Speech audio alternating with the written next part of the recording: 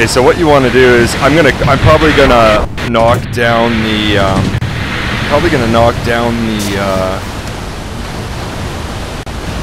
the turning ability of that rudder a little bit. But when you throw it all the way over to one side, that's essentially throwing the rudder all the way over.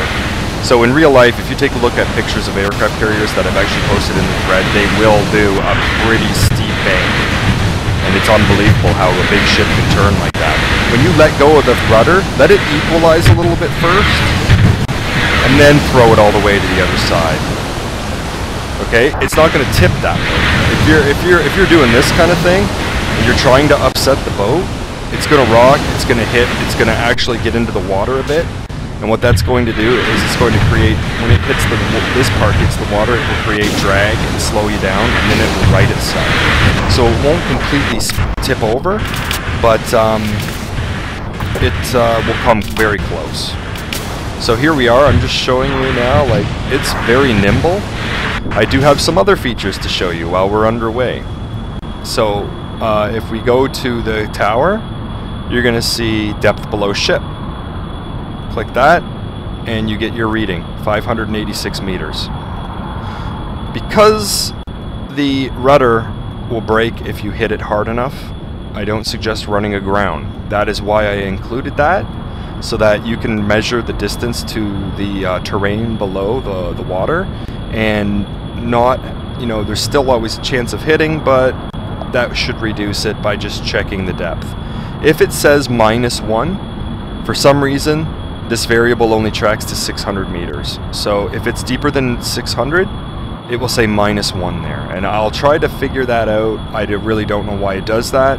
It could just be a limitation of that function, but we'll find out. The ship's G-force was in there from a long time ago. That just shows you how much G-force is being applied to the ship currently. The reverse heading. This gives you a quick reverse heading. I know this thing shows you the heading here, and if you look on here somewhere, it probably tells you, I don't know, I can't see where it says reverse heading. For a ship, it's kind of important because you want to know how to backtrack. You don't want to know which way you came from, so you can backtrack, and you always want to know which way is backwards. So 232, if I want to spin the ship around and go backwards, all I have to do is turn to 232, and I'm good. Rudder, set rudder 5 degrees to port, set rudder 5 degrees to starboard. I just have to hit this, hit the landing system. There's my hook. So we have the hook here. So now we're going to bank into this. We're going to drop the gear. I'm going to check my speed and drop it to the proper throttle level for this aircraft, which you kind of have to memorize and do some practice runs for. But essentially what your speed should be is below 50. And if it's not, drop your speed even further. Come in for your landing.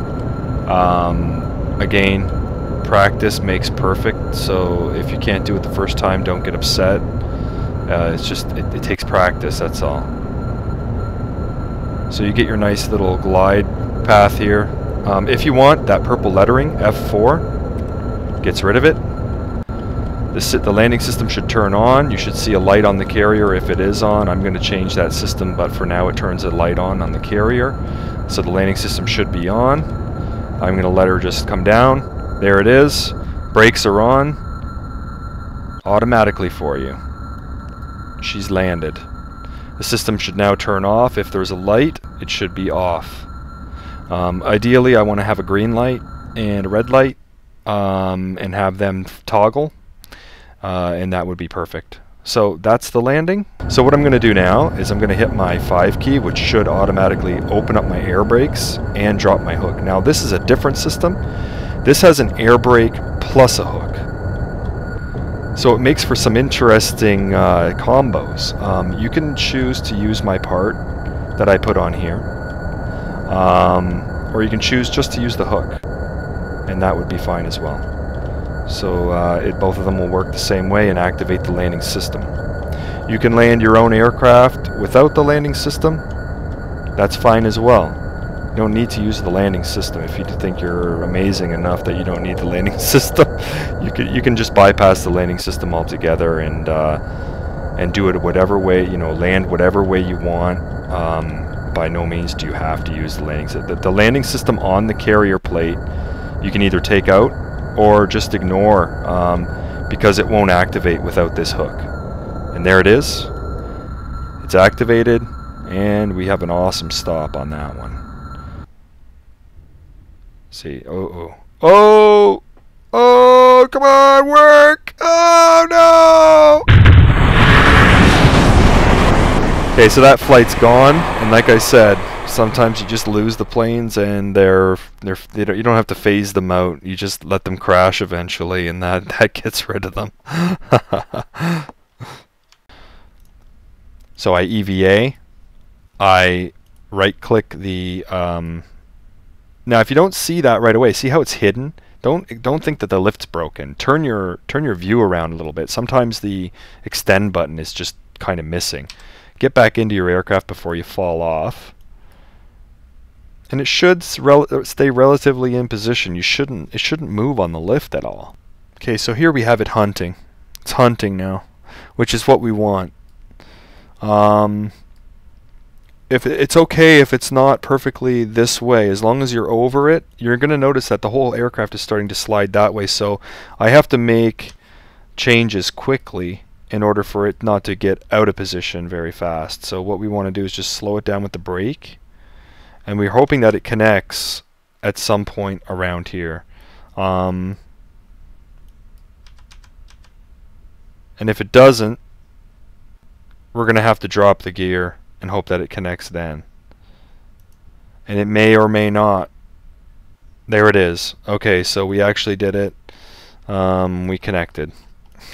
And I'm sorry how hard that is, but I've actually improved the docking quite a bit, but it still can be a chore. Anyways, thanks for watching, guys. It's a tough one, but it's cool, and there's a lot of cool things coming out. I'm actually going to add a few more little features to this that I haven't told anybody about, but they're going to be small, but they're going to be you know, something that'll be interesting and fun. And those guardrails, it should have caught that plane. It didn't. So what I'm going to do is I'm going to fix up the collider a little bit on that, and see if I can't make it a little bit more grabby, so that it actually can stop something and prevent something from falling off and serve a purpose. So thanks for watching, guys. I hope you're excited about it. It's a big step up. It is a big step up because it's a huge ship, but it's a big step up in terms of features as well. So I hope you're happy about that. Thanks a lot, guys. See you next time.